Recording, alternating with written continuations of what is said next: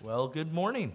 I want to welcome you this Sunday morning to worship. This is a taste of what you will see if you come next Sunday, and so we would like to invite you, and hopefully you are inviting friends and family to come and join us for the Christmas cantata as we lead into Christmas here this next week.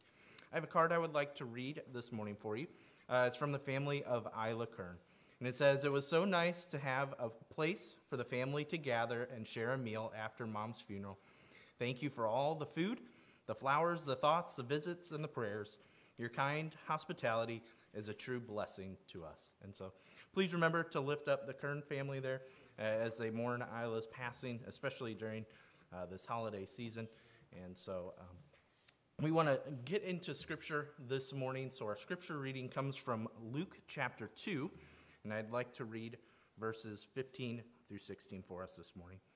It says, "When the angels went away from them into heaven, the shepherds said to one another, 'Let us go over to Bethlehem and see this thing that has happened, which the Lord has made known to us.' And they went with haste and found Mary and Joseph and the baby lying in a manger." Will you pray with me this morning? God, we do just come before you, and as we are getting so close here to that day, that we take time to recognize the Savior's coming, Lord, and that you would send your Son here to earth to live and to be the perfect sacrifice for us, Lord. And so we thank you for that. I pray that this would be a season of reflection for us of that very thing, of the Savior coming for us and what that means for us individually. But also we consider that here as the body of believers as well, and what that call is for us as we look to the vision and mission that you've placed here. And we pray, especially for this time, that it's a time of invitation, that we can see our family and friends who need to see and know who you are, Lord, and that this would be the season of invitation for us to invite them to church, into the conversation of who you are. And I pray that we would live that out each and every day in the midst of the chaos and the hustle and the bustle of everything going on, Lord, that we would just continue to live our lives as a reflection of what you are doing in them as we are out in the community, as we spend time with family and friends here in the coming days and in the weeks. Lord, we thank you for that. We pray for the upcoming opportunity that we have as a church, as we will maybe see visitors come through our doors, Lord. I pray that you would just be preparing us and be preparing them as well for that very moment and that time. We thank you, and we ask that you would just go before us and lead us here this morning as we worship you through songs and as we are challenged here this morning through your word, Lord. I pray that you would just be encouraging us, that you would be giving us clarity and direction for our lives and for us as a church here today, Lord. It's in your name we pray. Amen. Troy?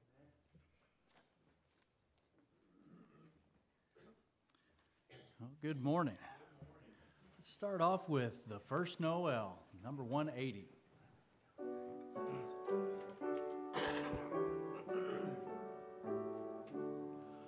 The first Noel, the angel did say, was to certain poor shepherds in fields as they lay, in fields where they lay keeping their sheep on a cold winter's night that was so deep. Noel, Noel, Noel, Noel, born is the King of Israel. Then let us all with one accord sing praises to our heavenly Lord, who hath made heaven and earth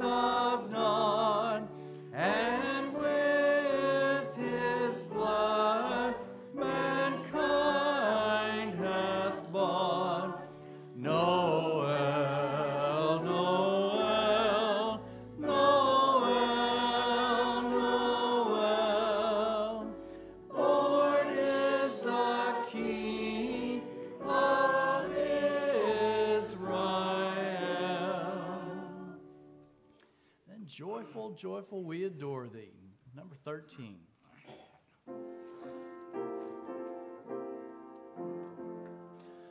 Joyful, joyful, we adore thee, God of glory, Lord of hosts. Heart unfold like flowers before thee, opening to the sun above. Melt the clouds of sin and sadness, drive the dark of doubt away. Giver of immortal gladness, fill us with the light of day. All thy works with joy surround thee, earth and heaven reflect thy rays. Stars and angels sing around thee, center of unbroken praise.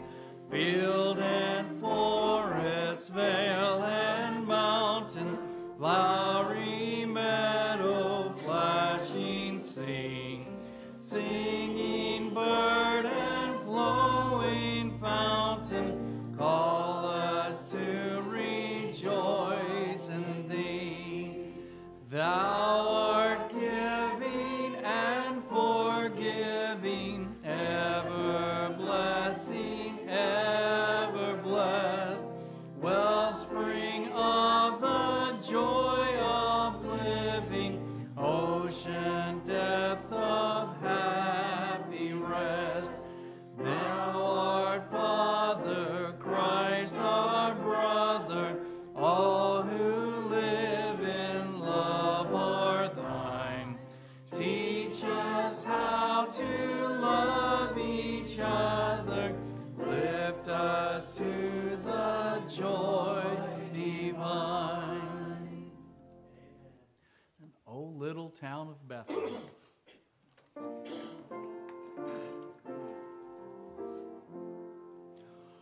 O little town of Bethlehem, how still we see thee lie.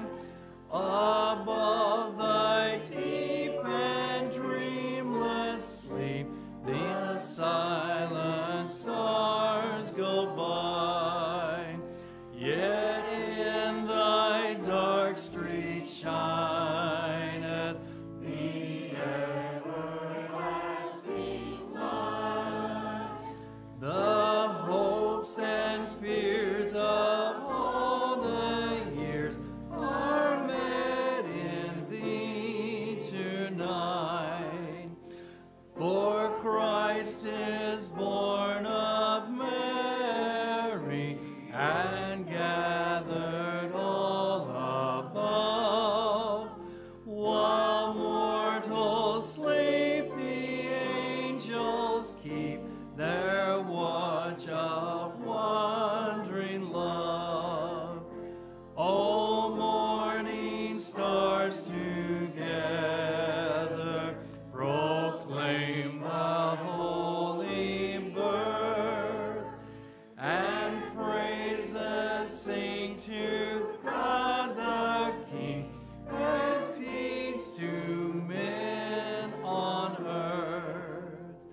O holy child of Bethlehem, descend to us, we pray.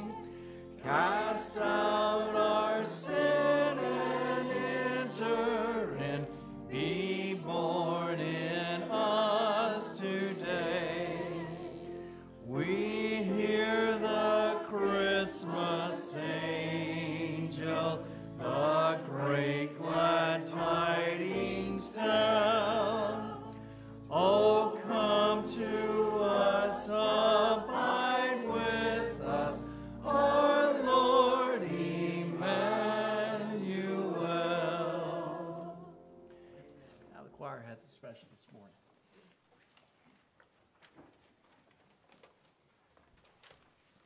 Before we sing, I want to kind of preface the song just a little bit. This is one of the pieces out of the cantata that you'll hear next week. But I want you to think just a moment. With this song, there's a very important piece in the middle of this song that I want to point out.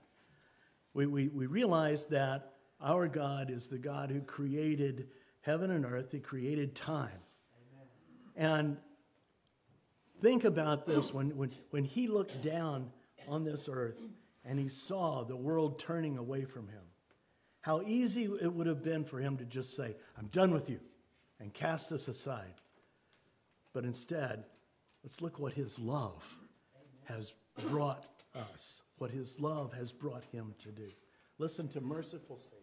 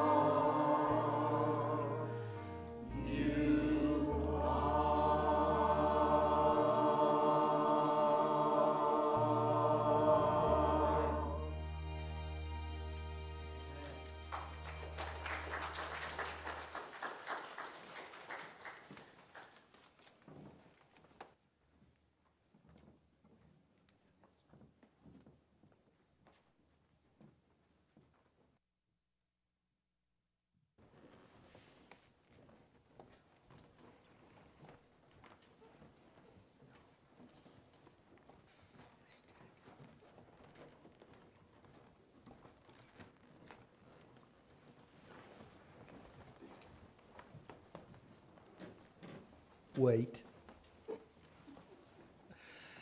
You guys can find these envelopes in the back of your pews. They are for the pastor's Christmas love gift. Okay? If you feel so led, make the checks out to Pastor Stephen Carter or Pastor Brian Doobie. Okay? Don't make them out to the church. All right? We will be collecting them next Sunday morning, the 19th, right after the cantata. So if for no other reason, you need to give so Pastor can get another coat that's brighter than that one. Okay? Thank you. Amen. I have to do my best to keep you awake here. Is what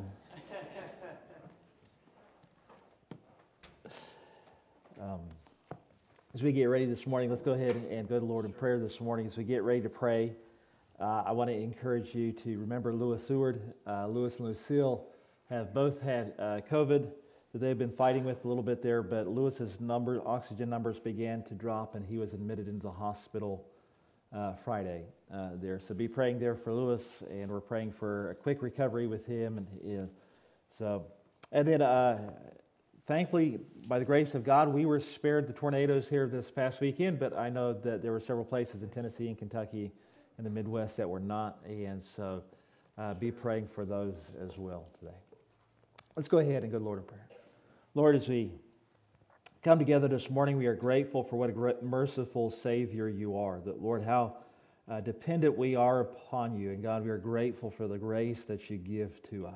Lord, this morning as we gather together, we think of those that are not able to make it here because of illness or because of other things that are able to keep them from out of worshiping together this morning. Lord, we pray that you would just be with them, that you would bless them. We think especially of Lewis and Lucille this morning, and Lewis especially as he is there in the hospital. Lord, we just pray that you would just strengthen him, that you would just touch and be with him and raise him back to health here again, Lord, so that we can begin to fellowship and to worship with him and just to enjoy each other's company and presence. Lord, we pray for those that are in Kentucky and the Midwest, and those that were touched by and impacted by this tornado. Lord, we know there was a lot of loss of life, and so, Lord, we pray for those families, that you would comfort those grieving, and that you would be with them. Lord, we pray for the loss of property and the injury and illness and all that goes along with that. Lord, we just pray that your presence would be known there, that you would just show up and do what only you can do there. Lord, we pray for the churches that are in those areas, that as they minister to those families and to those peoples, that God, that you would just equip them and bless and be with them, and that God, that even out of this tragedy and this darkness, that Lord, that you'd cause something good to come forth. And so, Lord, I pray that you would just be with us now, that you would be with us as we open up your word and we study your word this morning. It's in Jesus' name we pray. Amen. If you have your Bibles this morning, we're going to go to Luke chapter 2 this morning.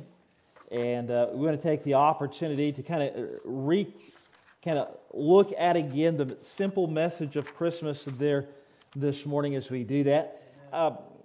We appreciate, and I hope that you do too, but we always enjoy the Charlie Brown Christmas Carol. And it's interesting to me that as many years ago as Charles Schulz wrote that little cartoon and narrated that even back then they were complaining about the commercialization of Christmas and the kind of the chaos, the busyness that often comes there with Christmas. And what's ironic to me, if that was taking place back then when Charles Schulz wrote that, how much worse is it today? And so often as we come into this Christmas season, there is just a kind of a busyness that comes with the Christmas season.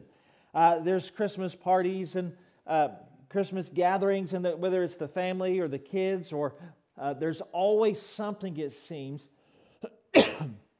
that we're having to do. And if it's not the having to do that, we need to go finish up the Christmas shopping for the Christmas gifts, and while we're there, we begin to complain about the commercialization of Christmas. How has it kind of gotten to this point? And so this morning we want to take just the opportunity to kind of cut through some of the chaos, cut through some of the busyness, the commercialization of Christmas, and come back and focus in just on a simple Christmas.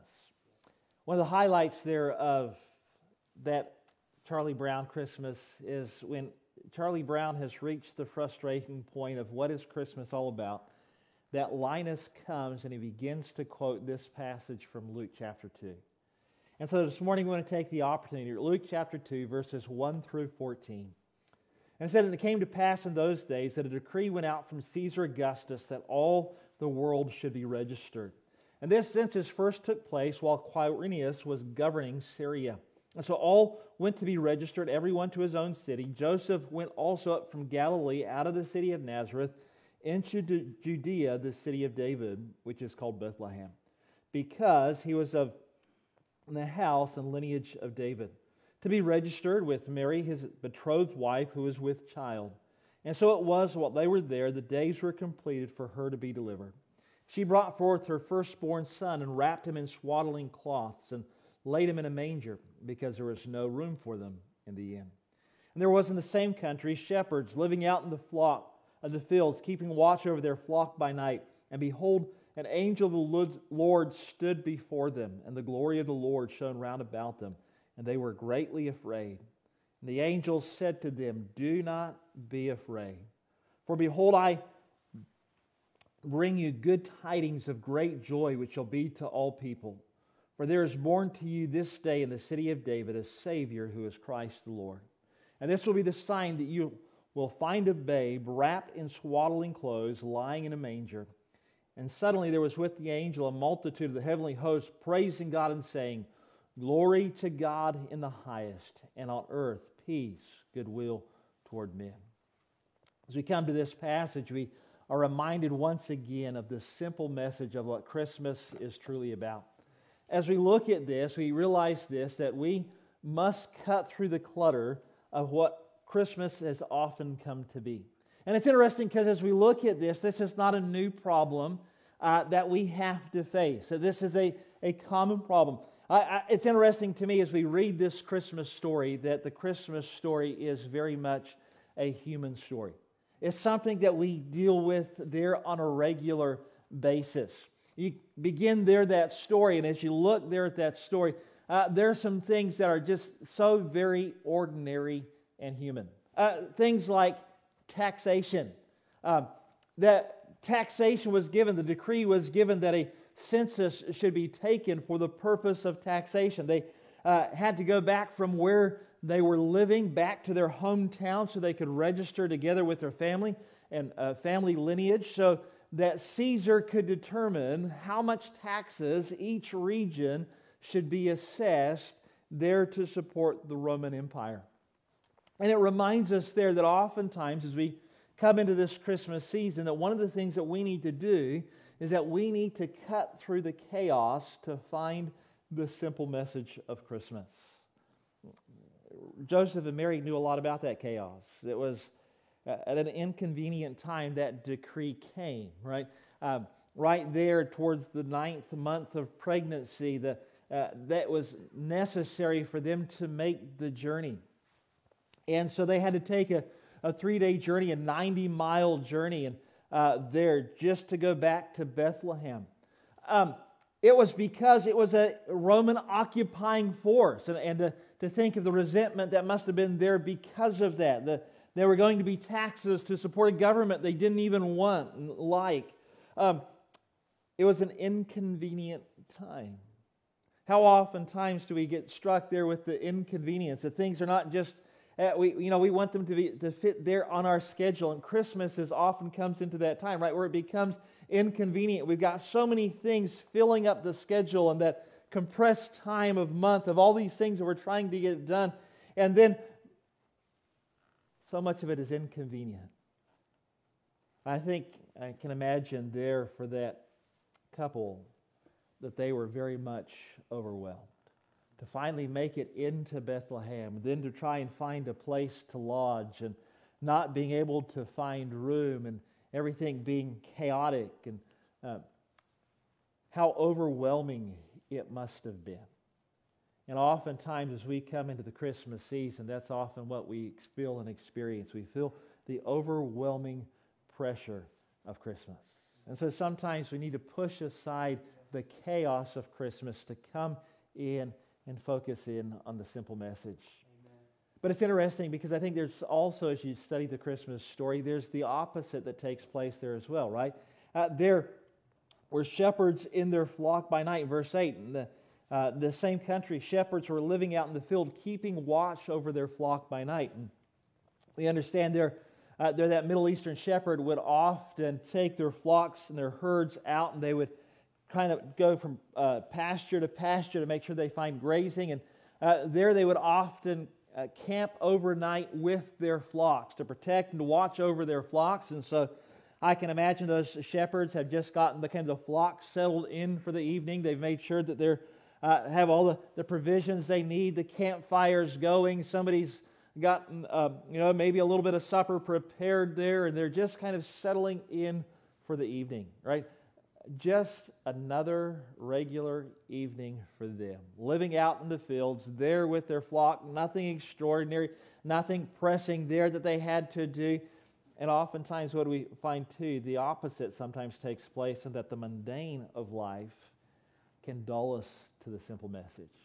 So oftentimes we get busy just doing the regular tasks, right? And I don't know if you ever find that problem. I know that sometimes I find the problem, I'm going somewhere, but I'm going in a path that I'm so familiar with, right? Maybe it's the way that I go to work in the morning, and I get there, and I kind of just point the car in that direction, and it's almost like it's automatic, it takes place. And the problem is that wasn't where I was supposed to be. I'll end up at work, or I'll go past the road I was supposed to go, because I've done it so often, I kind of just stop thinking about it. It takes over by habit. Sometimes that's what we have heard maybe the story so many times. Or life is just kind of into that regular routine. It's what we do every week, every day. We've got that regular routine. And we've kind of been drowned into that drowsy dullness there. For the shepherds, I'm sure it was just another regular evening. We finally got the sheep settled down, grab a bite to eat, tell some stories around the fire there, but nothing exciting ever happens here until that night when the stars lit up and the sky shone bright and the angels broke through and the glory of God broke through. Don't become so familiar with this Christmas story that it becomes mundane, that it becomes regular, boring. As we focus here on the Christmas story, it's the glory of heaven breaking into earth. And when we look at this story, it ought to grasp our attention and amaze us, to cause us to step back in awe. And so that brings us to the second point that we see here is that we stand amazed at the Christmas birth. We see the what of what's taking place, right? And it's interesting because here in Matthew and here in Luke, it almost tells it almost matter-of-factly, right? And so verse 6, and so it was that while they were there, the days were completed for her to be delivered. And she brought forth her firstborn son and wrapped him in swaddling cloths and laid him in a manger because there was no room for them in the inn. That's just what happens, right? You can see there the excited father of Joseph being the adoptive father there of Jesus, and is it time? And what do we do? As some of you fathers may well remember, and the kind of the panic that began to take place, they're being isolated and alone and separated from family. They're in the stable there by themselves, not even room for them in the inn. And yet, what we're really amazed by is the fact of this, that God Himself would step out of eternity into time and put on human flesh. Philippians chapter 2 reminds us there of that wonderful glory, this idea that Jesus did not cease being God, but added to His deity humanity and came to earth. And the amazing part, not just that He would add humanity to His deity, but the fact that He would experience humanity as we experience humanity. He was born the same way that we were born, that the God of heaven who created all of that we see would take on the flesh of a helpless human baby that would be dependent upon His mother there for sustenance and for life. There in verse 5 of Philippians chapter 2, right? Let this mind be in you, which was also in Christ Jesus, who being in the form of God, did not consider it robbery to be equal with God, but made himself of no reputation, and taking on the form of a bondservant, and coming in the likeness of men, and being found in the appearances of man, he humbled himself and became obedient to the point of death, even the death of the cross. That God would step into time. Matthew highlights the fact that his name will be called Emmanuel, God with us. That God is for us, that not just that God is for us, but that God has come and has dwelt among us, and we have beheld the glory of God in the person of Jesus Christ.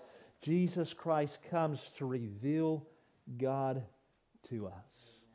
And as Philippians chapter 2 points out, not only does He come to reveal God to us, He comes to be the perfect sacrifice, that God would sacrifice Himself on our behalf there upon the cross.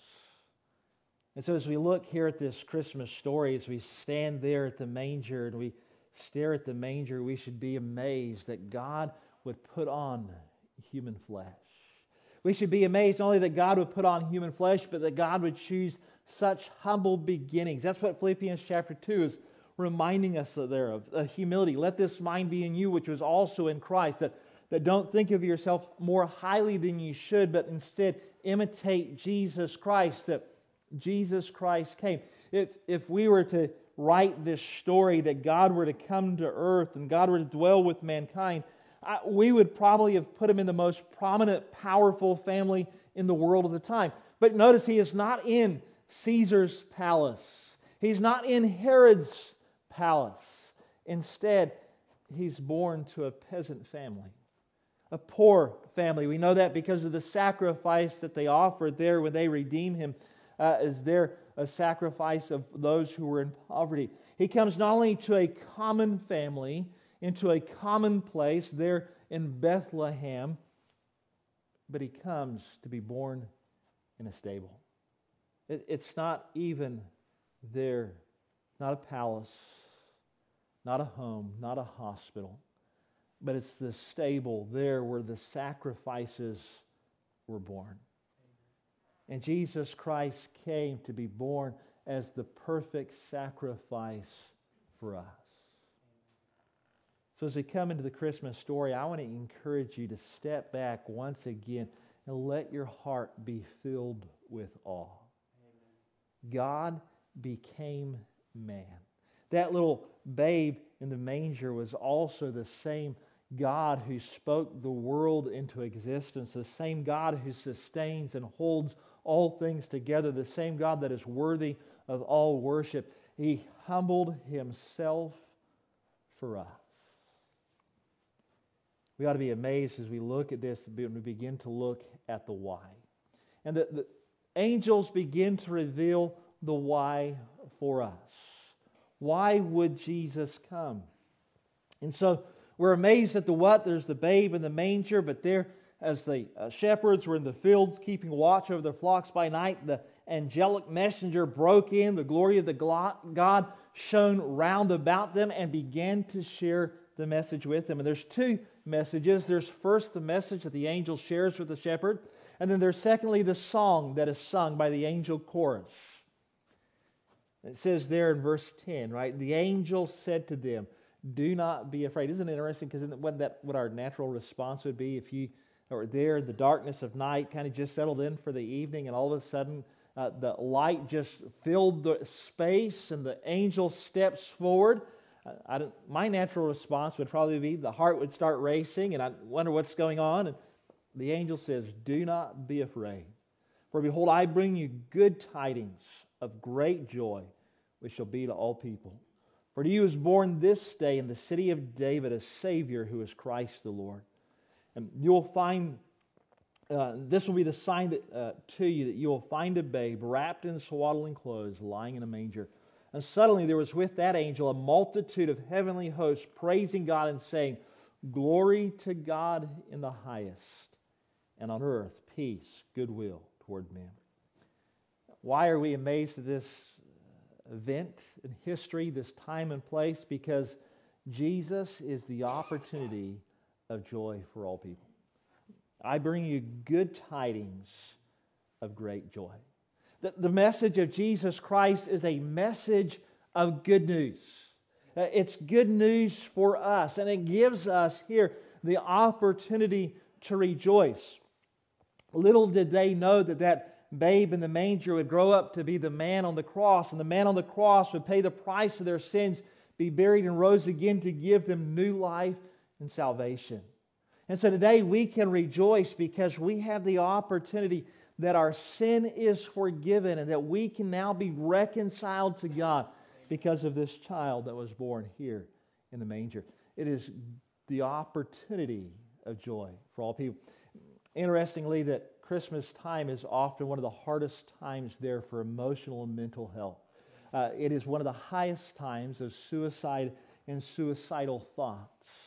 And the tragedy of that is Jesus Christ came to bring joy. Amen. We get so wrapped up in the busyness and what we expect and anticipate and what is often disappoints us that we forget that Christmas isn't about those things. No. It's about Jesus Christ. Amen. And Jesus Christ came to bring us joy because we can have our sin forgiven and we can be reconciled back to God. We have the opportunity for joy. Not only do we have the opportunity of joy there this morning, what we also see is this, is that Jesus Christ came to deliver us from our sin. Amen. Verse 11, it says, "For unto you is born this day in the city of David a Savior who is Christ the Lord." It points us to our greatest need, and our greatest need was our sin. That our sin had separated us from God. That all of us are sinners, and that sin separates us from God, that we've chosen our sin rather than choosing God. We've rebelled against the rightful authority of God in our life, and that sin has placed us under the wrath of God. That we experience God's judgment against sin. That is our greatest need. Oftentimes we think, well, if I had a little bit more money, or I could get that next degree, if I could just get a house or a car. That's enough. Our greatest need is that our sin separates us from God. Jesus Christ came to be our Savior. Galatians chapter 4 puts it this way. It reminds us here of this good news this way. In Galatians chapter 4, verses 4 and 5, right? "But when the fullness of time had come, God sent forth His Son, born of a woman, born under the law, to redeem them who were under the law, that we might receive the adoption of sons." Jesus came to be our Savior, to redeem us from our sin, so that we can be reconciled back to God. Jesus was sent forth in the world not to be an example, not to be a great moral teacher. He was sent forth into the world to be our Savior. He came to rescue us and deliver us from sin's penalty and from sin's power. Jesus is that Messiah, that anointed one. He is the Christ that is given to us to rescue and deliver us. Jesus came to deliver us. Not only did Jesus come to deliver us, but we also see this, that Jesus offers us peace with God. And suddenly there was with the angel the multitude of the heavenly host praising God and saying, "Glory to God in the highest, and on earth peace." It's interesting as you look at many of our Christmas carols. Many of our Christmas carols were written by Unitarian Universalists there. And Unitarian Universalists, if you're not familiar with your church history, were the early theological liberals. That one of the things that they did is they denied the deity of Jesus Christ.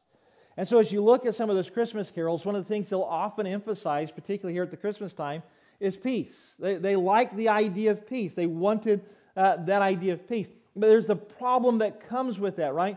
It is impossible to have peace without the Prince of Peace. Our peace comes because Jesus Christ has come and brings us peace. We now have the opportunity to be at peace with God. Prior to this, we were living in rebellion to God. We were in enmity with God. that our sin had put us at odds with God and placed us under the wrath of God, and we were not at peace. There was not peace in our hearts and our souls. There was that deep longing there within us. We were not at peace with God. We were under the wrath of God. And we did not have the ability to solve that problem on our own. It wasn't just that we could just try a little bit harder, work a little bit more, do another good deed. We don't have that ability to solve that problem on our own. And if eternity finds us in that way, we're separated from God forever in hell. And yet Jesus Christ came to bring us peace. Amen. Ephesians chapter 2 reminds us of this wonderful truth, right? For He Himself is our peace, who has made both one and has broken down the middle wall of separation and has abolished in His flesh the enmity, that is the law of commandments contained in the ordinances, so as to create in Himself one new man from the two, thus making peace, that He might reconcile them both to God in one body through the cross, having put to death the enmity. And He came and preached peace to you who were afar off and to those who were near, for through Him we both have access by one Spirit to the Father. That we experience peace with God because of Jesus Christ. Notice what it said. It said, for He Himself is our peace.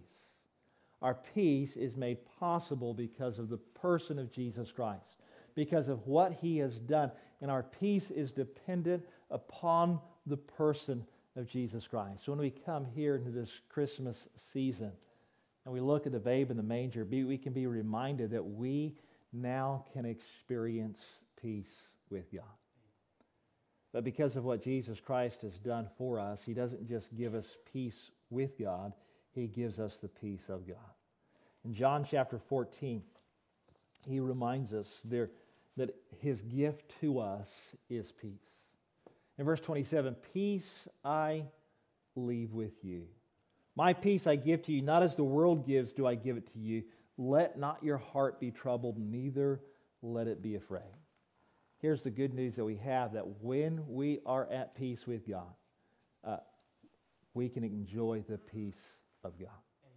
As we come into this busy season, and even if our schedule gets hectic or the budget gets tight, we can still experience peace. Amen. Peace comes because we know Jesus Christ and we have trusted and received His free gift of salvation, and we have that relationship that comes from Him and that comes from trusting and walking with Him. Jesus Christ is our peace. And He offers peace to us. And then not only does He offer peace to us, He reveals the grace of God to us. Right? And on earth, peace, goodwill toward men. That idea of goodwill is that idea of grace. Jesus Christ is God's greatest gift. So oftentimes we get here in the Christmas season, we focus on the giving of gifts. And that's usually a large part of our Christmas season. And if you're the parent, you're usually the one involved in purchasing the gifts and making sure you've got the right gift. And the greatest gift that was ever given won't be under a Christmas tree this year or next year. The greatest gift that was given was there in the manger.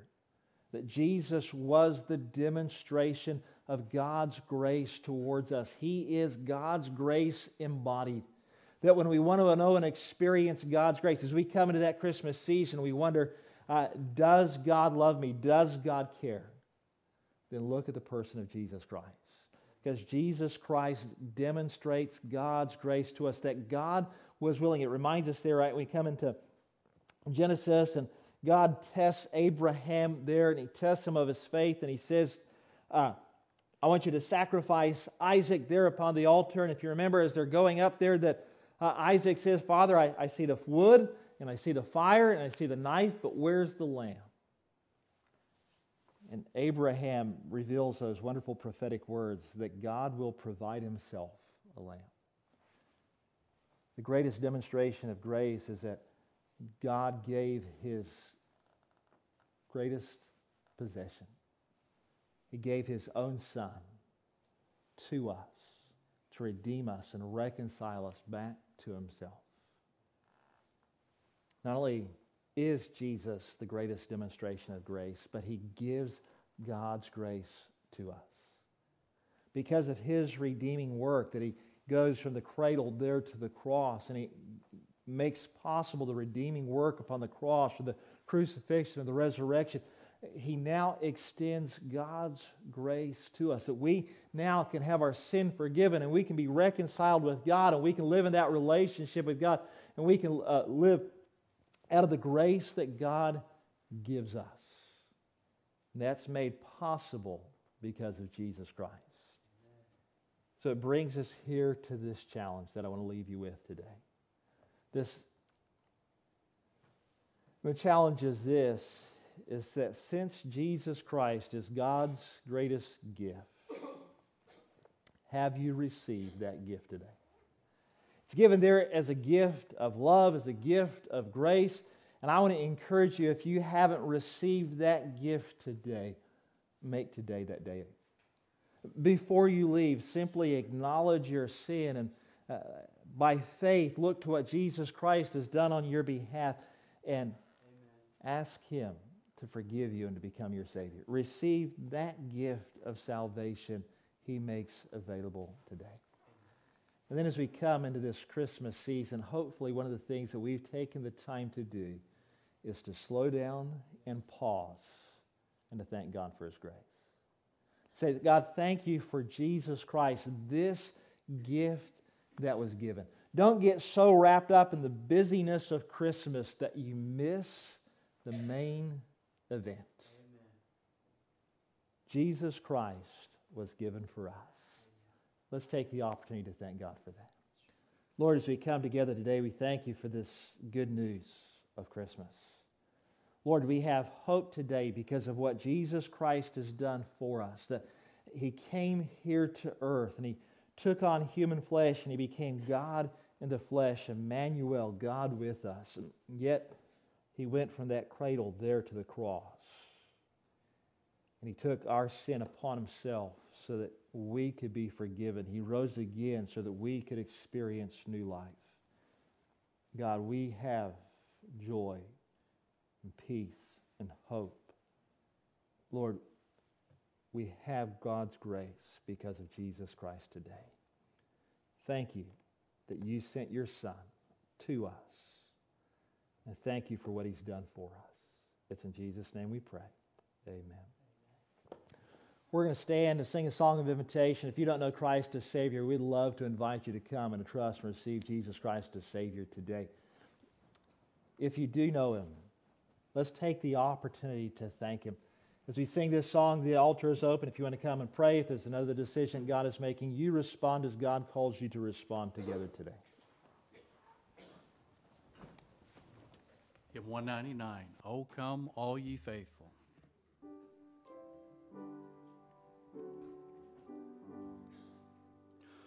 O come all ye faithful, joyful and triumphant. O come ye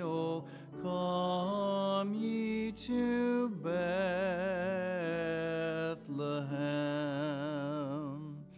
Come and behold him, born the King of angels. Oh, come, let us adore him. Oh, come, let us adore him. Oh, come, let us adore him, Christ the Lord. Sing, choirs of angels, sing in exultation. Oh, sing, all ye bright hosts of heaven above. Glory to God, all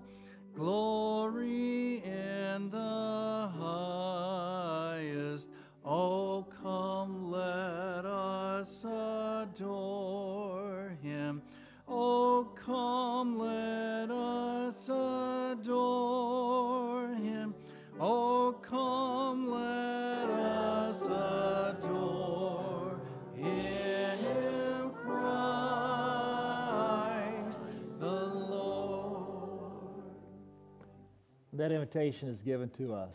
Let us come and adore Him. And so this Christmas season, hopefully that's what we'll do. We'll take the opportunity to slow down, to pause, and to worship Jesus Christ. God, we thank you that you have revealed and given Jesus Christ to us, how unworthy we are of that wonderful gift. And yet, God, you have showered us with your grace and with your love, and we see that in the person of Jesus Christ. As we come through this Christmas season, let us not forget, but let us focus on Jesus Christ, on who He is, and upon what He has done for us. It's in Jesus' name that we pray. Amen. Amen. You take your seats here this morning. Let me just share a couple things here with you. We're going to show a video here in just a moment as we look at this that helps to remind us here of the Lottie Moon Christmas offering. One of the things that we do here in this season is we like to take up a special offering there for Lottie Moon. And the envelopes are back there in the foyer as well as back in the table down there. Everything that is given in that gift goes to support missions there with the International Mission Board.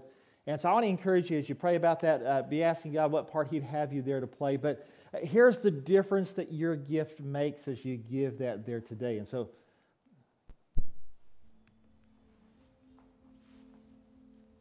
before Christ, I lived in a house with a demon. When I was growing up in a Hindu family, a demon possessed my mom every week. Hindus actually believed my mom was a goddess, and they called me son of the goddess. I was 25-year-old when someone shared the gospel with me, and Christ changed me and my entire family. I was no longer the son of the goddess, but son of the living God. As a new believer, I didn't know where to start, but God called men and women into my life to disciple me, to teach me, and to walk alongside me as I shared Christ with friends, family, and strangers. When God called me into ministry, these men and women, these missionaries became my close friends and partners. We looked out over big cities and tiny villages, choking on false beliefs they had inherited, and we begged God to breathe life into them, and God answered. God used us and other believers to draw a harvest of dozens, hundreds, and thousands to Christ. Together with my partners, I organized these Christians into house churches. We encouraged them in evangelism, and we discipled them in God's word. The churches kept growing and the gospel kept going out. Dawn has come for gospel work in South Asia. Join your South Asian brothers and sisters. Join the IMB as laborers in the greatest harvest field in the world. Now is the time. Now it's your turn.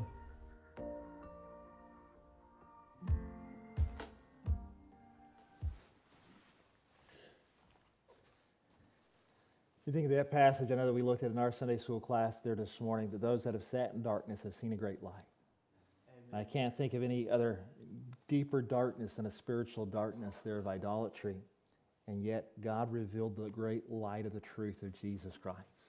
You have the opportunity to be a part of that there through your giving. So as you pray about that, be thinking about that, you can play a part of that there in the Lottie Moon Christmas offering.